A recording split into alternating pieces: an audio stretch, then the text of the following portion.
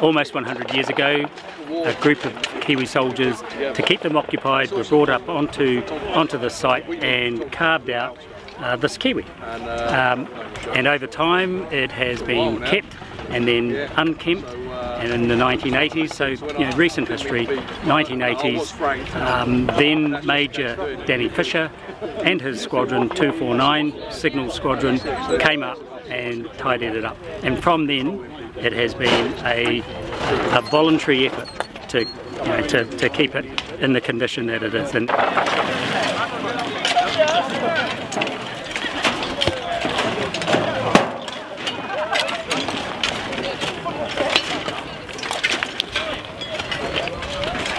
It was the summer deployment. We were here. Our vehicles had been sent by ship to Turkey, and we were flying out later. We had some spare time. I was annoyed by the state of the Kiwi, which was overgrown. So I got the boys to get the shovels out. We're a very fit squadron, and as a training exercise, we decided to dig 100 tons of chalk from the quarry down there, put it in sandbags, run up the hill and tip it in here, rake it over, gave the boys an extra couple of days off, a couple of beers.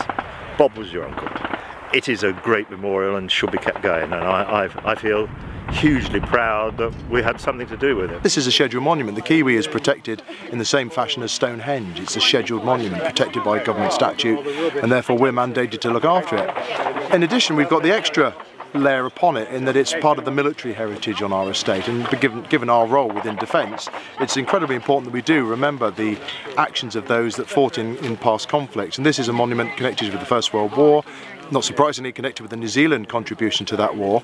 And so we're looking after another nation's heritage in many ways, and it's a really important thing that we consider the roles of past servicemen and women as part of that whole narrative of the training areas in the past, and then looking into the future of the actual landscape that we're having an effect of, a positive effect on. And that's why I think it's so crucial that we look after the Kiwi. It's been a lot of work getting it ready, but sitting in the Chinook and looking out over the Kiwi today, and then seeing the number of people here today, just looks really worthwhile doing. And when you see the number of people from New Zealand here today, and the Signal's contribution, and those lovely links that we're forging between the British military, or continuing I should say, between the British military and the New Zealand Armed Forces and High Commission, I think it's a really important thing. So it's just it's a real thrill to see this many people taking care of a monument of some significance on Salisbury Plain.